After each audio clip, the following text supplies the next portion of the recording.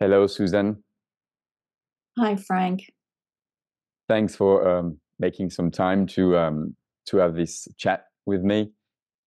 As as I was explaining just before, it's a way to try to think together, even if we're not in the same room, on how we go through this, and I mean more than that, right? How do we build on the horror that is happening, and how do we make sure this actually changes everything in terms of the way people think of Israel, of its supporters, of its backers. Um, I'm sorry to start with this, but I have to. The numbers are horrifying. Right now, there's more than 29,000 Palestinian dead, 50,000 at least injuries. More than 100 journalists have been killed. More than 1.9 million people have been displaced. 65,000, more than 65,000 homes have been completely destroyed. 170,000 have been partially destroyed. Um, Press headquarters partially damaged or destroyed. It's 165.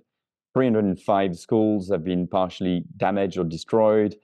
1,500 industrial facilities, 183 mosques, 3 churches. We can go on and on and on. And even though this is horrifying, these are just numbers, right? They don't reflect the true nature of what's happening. And for me, I think through your work, um, through through social media, through your books, you've been one of the best person at reframing the way we see Palestine and rehumanizing the way we see Palestinians. Uh, so when I give you these numbers, what do they say to you? What do they mean to you in a way? Honestly, I feel very emotional hearing that. It just even the numbers, um, because it's we because every day I scroll through the videos and the images and I know the profound despair that underpins all of that, and I also I imagine this sort of industrialized terrorism uh, is still ongoing with no end in sight. And coupled with this feeling of impotence and an inability to make it stop, uh, it's I want to say devastating, but again, I just don't feel like I have a right to any of those words right now because of what people are actually living through. It's not just, I mean, it, and I think those numbers are also grossly underestimated, grossly underestimating the true harm that has been done. We know that there are thousands, if not tens of thousands, of people who remain trapped under the rubble. And when you think of that, I mean, we know there are people who died or are dying alone in the dark, in the cold. Um, Nobody's able to get to them. Nobody knows they're there.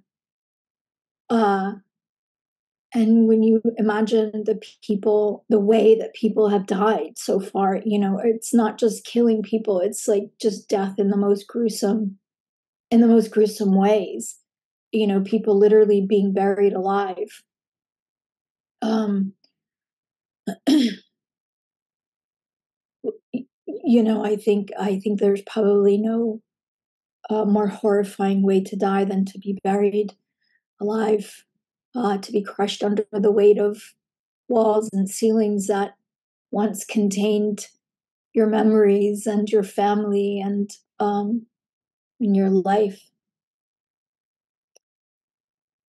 And then, you know, at some point this will end. It must. But the extraordinary destruction puts a big question mark on the future. Where do people return? To what do they return? What do they do in the meantime? I think these are all things that we have to start thinking about and preparing for, to ensure that Israel is not successful in its aims, which, you know, its true aims are not what they declare. Or actually, they have declared their true aims. So it is what they say, but at least not what they say officially. But we know this is not about Hamas. It's certainly not about the hostages. This is about colonial conquest, as it has always been. I mean, that's the essence of the Zionist project. It is a colonial, European, racist, supremacist movement, initiated to violently colonize Palestine and steal everything from the indigenous population. And they have been doing that for decades.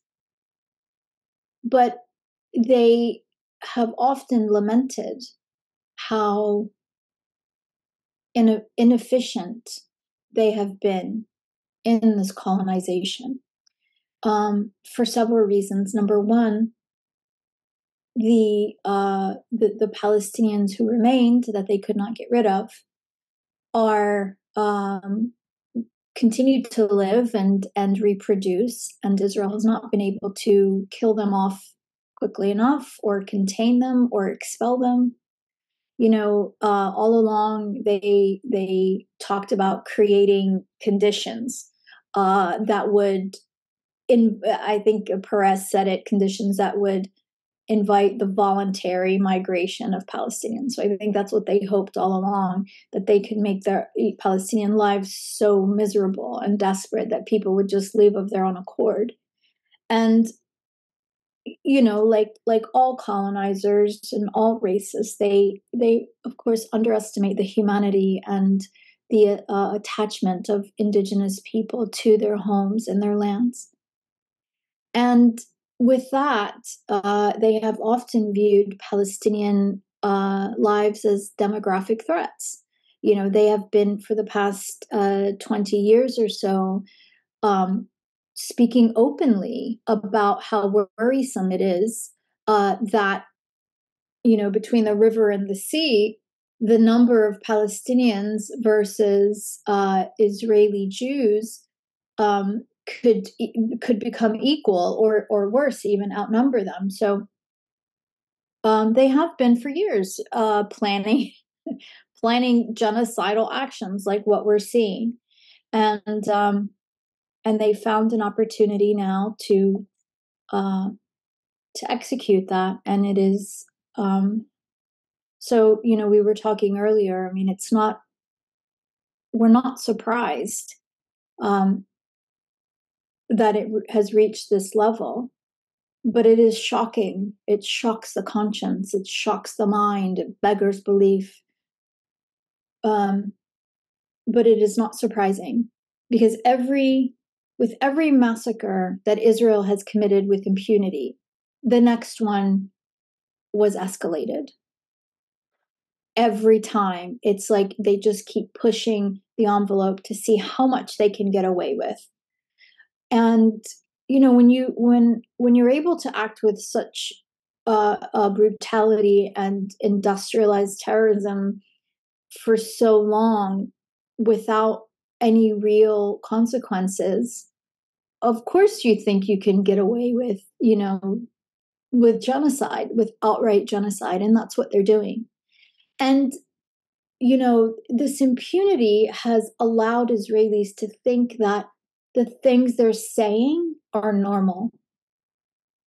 It is a truly pathological society. It really is, because what has allowed to proliferate in the public sphere is so racist, so appalling and and really grotesque to most of us in the world.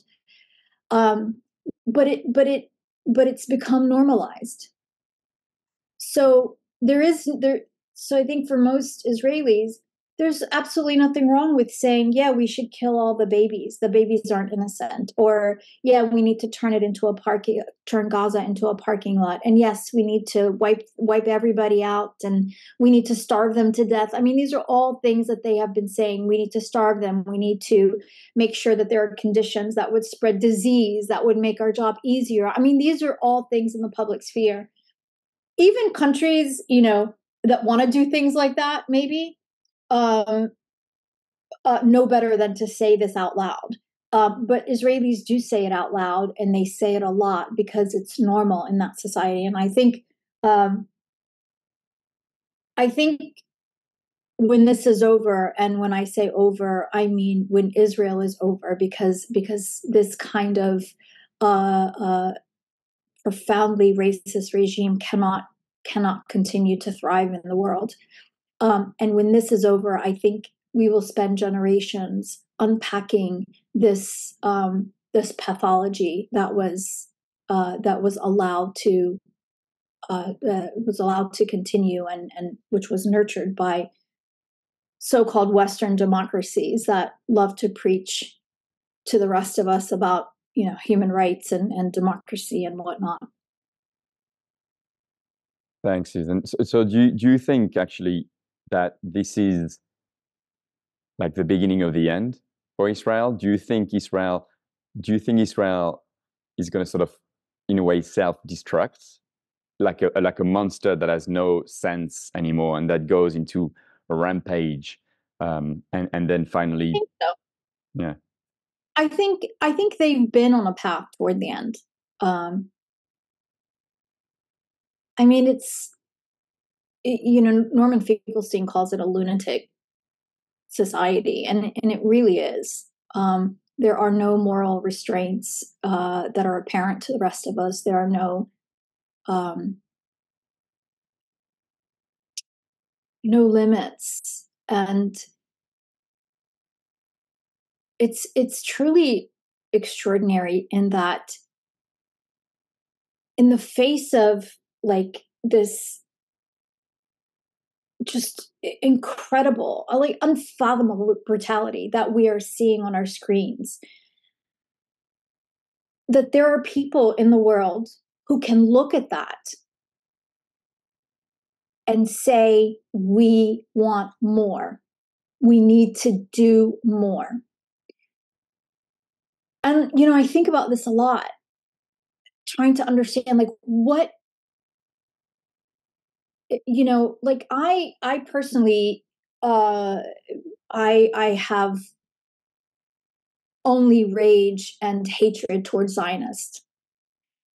But even in my darkest hour, I could never, there's nothing in me that could ever celebrate something like that if it happened to them. And so I think, so it's hard for me to comprehend. It is hard for me to comprehend who these people are or what they're made of. Um, yeah, I mean, to be so utterly devoid of a conscience, not as an individual, but as a collective, to go on social media and mock the pain of mothers whose babies have been murdered, um, to mock the pain of people, to mock the hunger, to mock the thirst.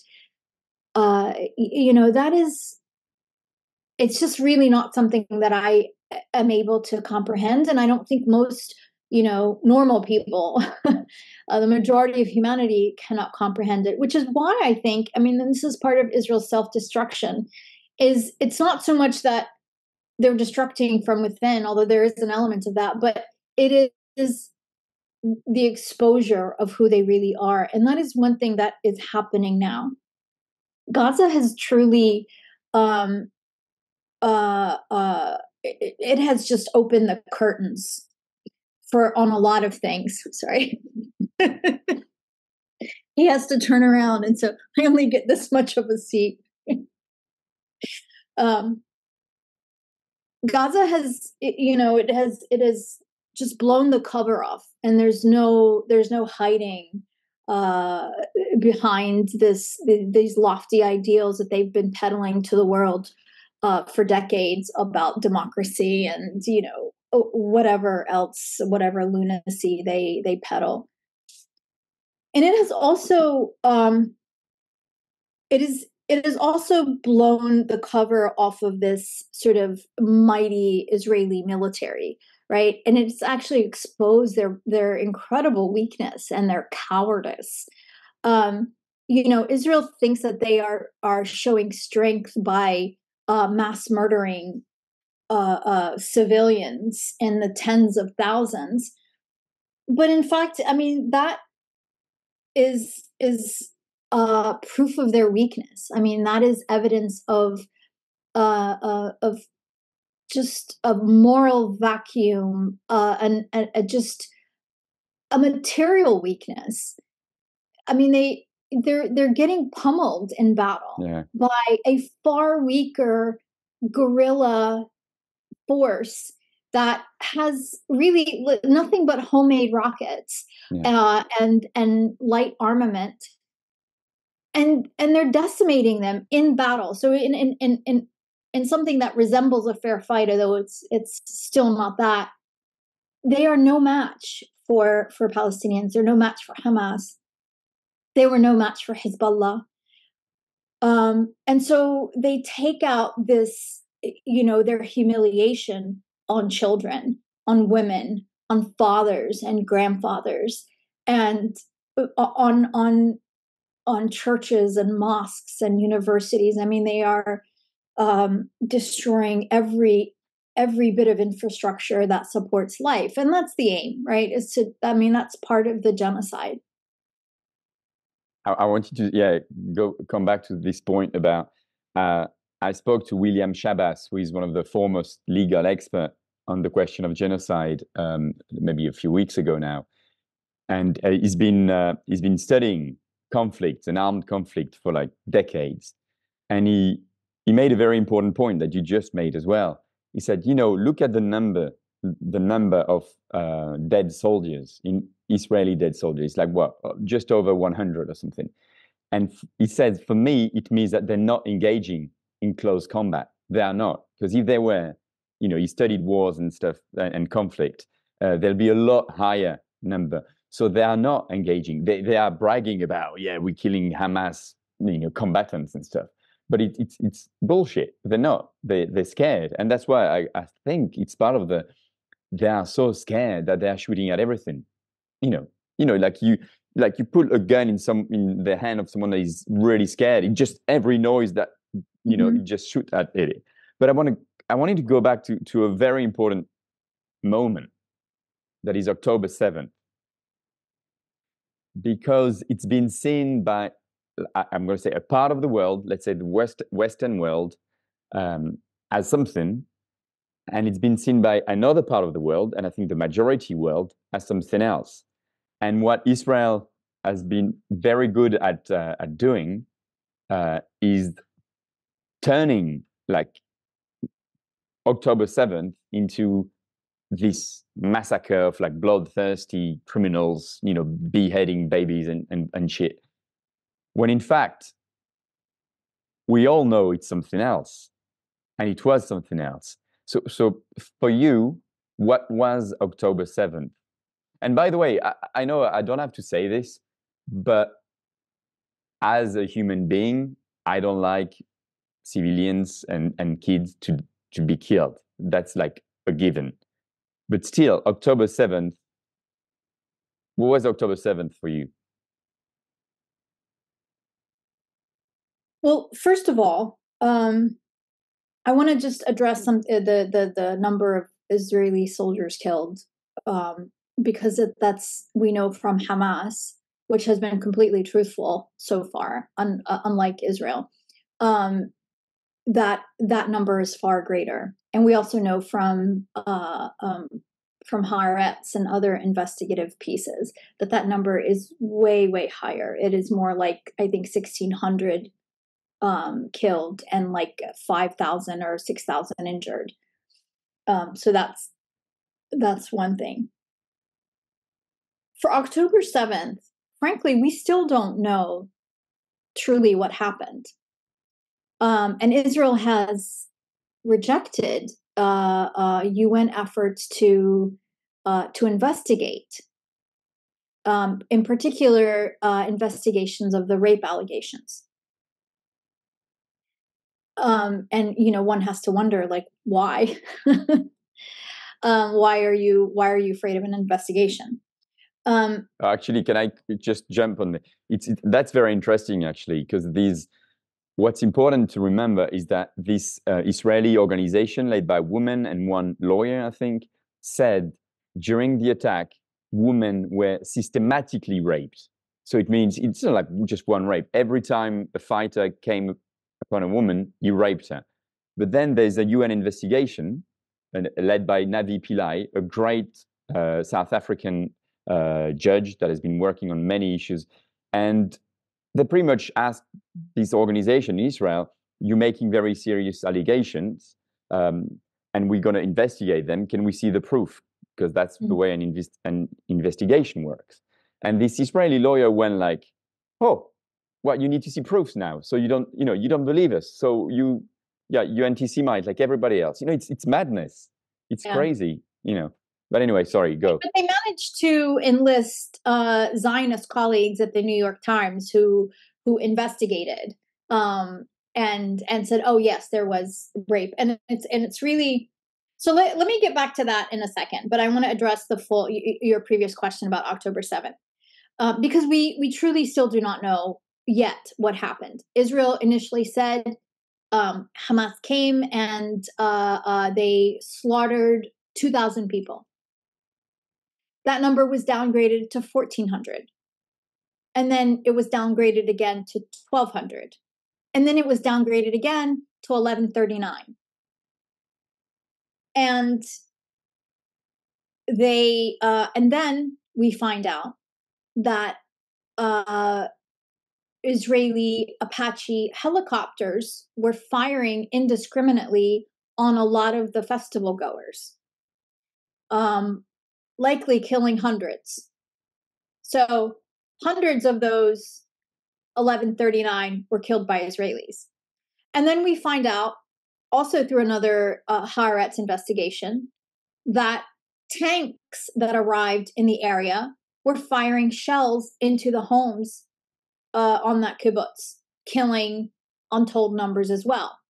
So we have Apache helicopters killing, tanks killing, and then we also know from testimonies from the survivors of kibbutz Be'eri that Israeli soldiers who came started firing and killed at least several residents of the kibbutz colonies. So it's clear that a large portion of that 1,139 were killed by Israelis themselves. We don't know how many, because they refused to conduct investigations and they refused to allow independent investigations. So, of course, they came out with all kinds of stories that just were not supported by evidence, were actually contradicted by the evidence, including the 40 beheaded babies that they supposedly saw, but yet there's no record, there's no images. And then finally they said, oh no, they don't exist. So that was the 40 beheaded babies. And then there was like the babies that were hung on clothesline. I mean, all kinds of really, truly sensational things. And then after 2 months comes this rape allegation, systematic rape allegation. And because none of the other things are sticking, let's try this, let's try this one. And again, there's no evidence that's offered, as you said. Now comes the New York Times investigation that was published yesterday, I think, or the day before. And they're saying it, and the evidence is based on one woman's testimony who said that she witnessed 5 women. She was hiding somewhere. 5 women being brought to that area, to an area that she could see, and then they were systematically raped. They were mutilated in front of her eyes, etc. And apparently, there was a guy next to her who was hiding in the same place, and he said he didn't see anything because he just didn't want to look up. But then he looked up once and saw one woman. I mean, it is, you know, if that happened in that area, there should be forensic evidence. If people are being mutilated, the ground has blood on it. It's easy to conduct investigations, but apparently none of that was done. And also, like, what did Hamas have a designated rape area where they brought all these women to this one place where she could see them? You know what I mean? It's a lot of it is preposterous. But what's also, and I'm not saying that they didn't happen. I just don't know. Like, we don't know. There's no real investigation happening to see if that's true. And if it's true, then people should be held to account. Because, as a woman, rape can never be a weapon of war. But given Israel's track record of just outright lying and gaslighting the whole world, I don't believe a word that comes out of their mouths, frankly. And we know from what we know about Hamas, right? We don't have these racist views that Western people have been brainwashed into believing about Muslims and Arabs and Palestinians in particular. The kind of piety that they possess would never allow that. Even if a Hamas fighter wanted to do that, I cannot imagine any situation in which other fighters would go along with it. They would not be allowed to be members of Hamas. I mean, now, the other piece of evidence is that, they've had a lot of women in their custody for a very long time. They could do with them whatever they want. And yet, every single female hostage who was released has refuted anything of the sort. There was a recent interview with this a woman and her daughter, in which she described a moment when they decided to arm wrestle the mother and one of the Hamas fighters, and he used a towel to arm wrestle her because it is forbidden for a Muslim man to touch a woman who is not an immediate relative. So if a Hamas, you're going to tell me that these people who will not touch who have to have a towel between him and another woman to arm wrestle her in fun, that these people were systematically raping women? Like, it doesn't compute with what we know about Hamas. So again, we don't know what happened on October 7th. But regardless, what we do know historically is that rebellions of the oppressed are sometimes brutal. Slave rebellions were brutal. Indigenous American rebellions were brutal. They included killing of innocents. But that does not blind us to who the victims truly were. There is a context. And Israel wants to strip context away from anything, from narratives. They want us to believe, they want the world to believe that Palestinians are just these bloodthirsty, Jew-hating, irrational, violent, stupid, dark people who kill for the fun of it. And that's and people aren't buying it anymore. Thankfully, there's a new generation that understands Israel is nothing more than a bloodlust colony in the heart of the Arab world. But the price the price that Palestinians are forced to pay over and over and over for the rest of the world to just see us as human beings, as an indigenous people who have suffered unspeakably for decades under this European violent settler colony that has been imposed on us, ostensibly to assuage the guilt and feelings and whatnot of white Europeans who turned against their own European Jewish population. So, the price is that is exacted from Palestinians is extraordinary. But I still believe that we will be victorious at the end of this, one way or another, and I hope it's in my lifetime, because there's nothing more that I want and that most Palestinians want is more than to just go home, and be where all of our stories began and return, to be where all of our ancestors are buried, to be where everything we are was created and forged over millennia, and that's it. Thanks, Susan. I wanted to end with this. Actually, I'm not going to end with what you just said. I want to end with the last question, because you said that a lot of people are not buying it anymore. This Israelism, exceptionalism, this whatever David versus Goliath, and I feel this moment. The first major war on Gaza I experienced was Operation Cast Lead, as they called it, in 2008, 2009. I had friends on the ground, Vittorio Arrigoni, Eva Yashevich, Alberto Arce, Cuiva, Butterley, Eva Bartlett, lots of friends that volunteered with the Red Cross and made a film, actually, that unfortunately is not available anymore, called To Shoot an Elephant, which was amazing. A film by Alberto Arce and Mohamed Roujaila. And I remember after Operation Cast Lead, talking to activists and lawyers and stuff, we felt like this moment's going to change everything. They went too far.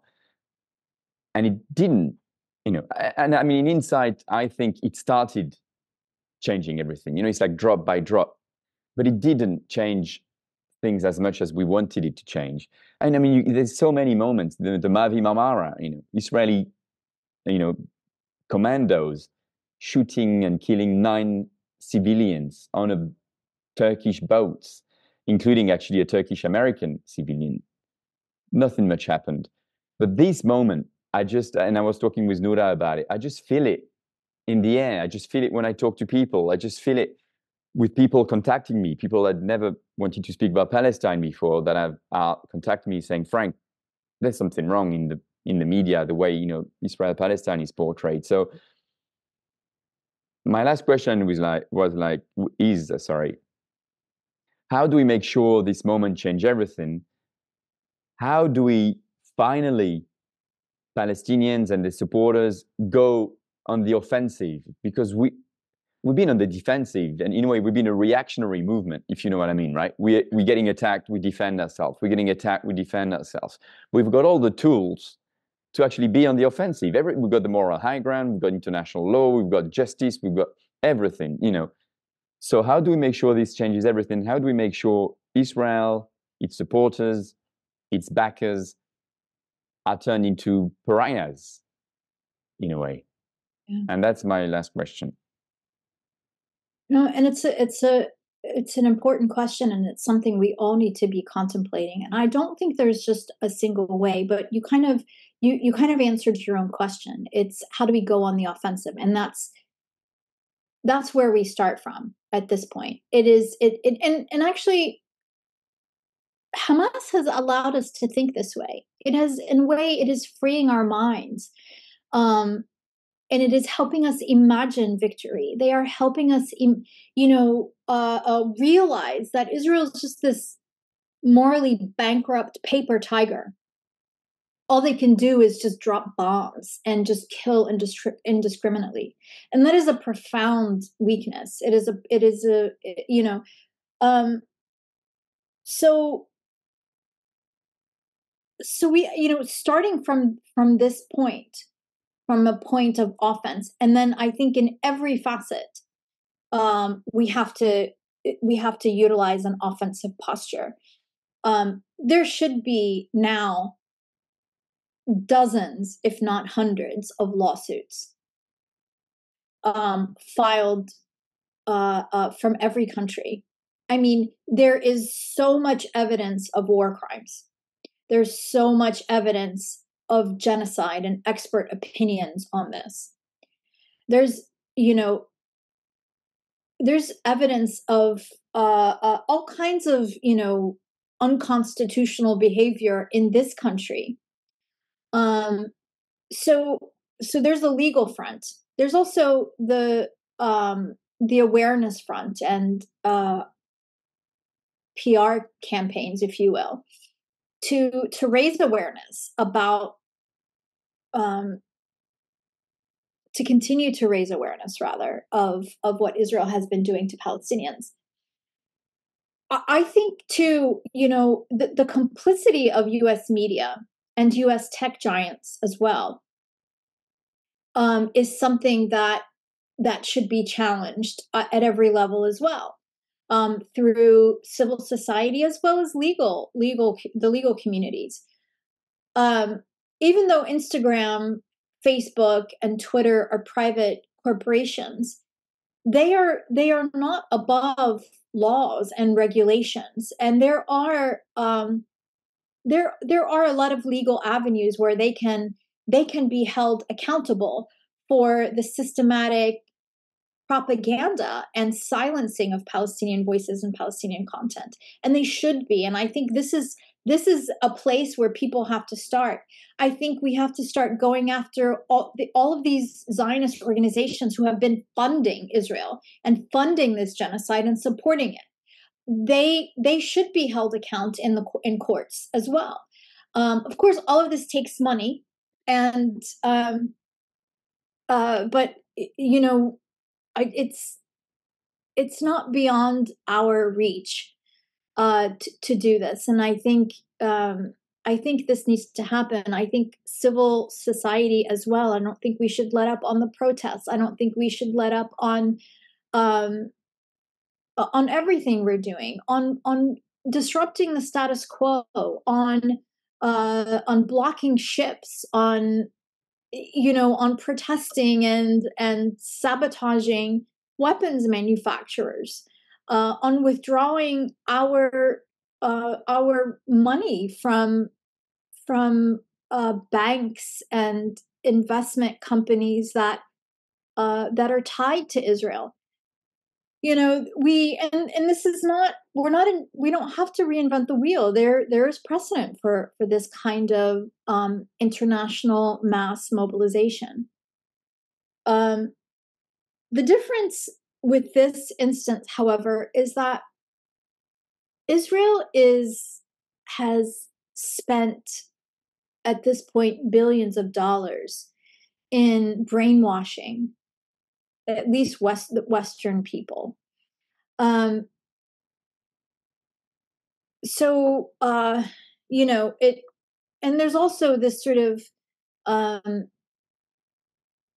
in popular imagination, Israel equals Judaism equals Jewish people equals victims equals eternal victims equals centuries of oppression. So, you know, this Israel has been really successful at conflating all of these things in popular imagination, and I think our task is to unravel that and show it for the lie that it is, and this is also a task, I think, for Jewish Americans and Jewish Westerners, European Jews as well. So because just as Israel is colonizing Palestine, it's also colonizing Judaism, you know, which is astounding. It's But anyway, that's a whole nother it's a whole nother conversation. شكرا كتير Susan. Oh, you're welcome. You're welcome. I'm glad you're doing this, Frank. And And yeah,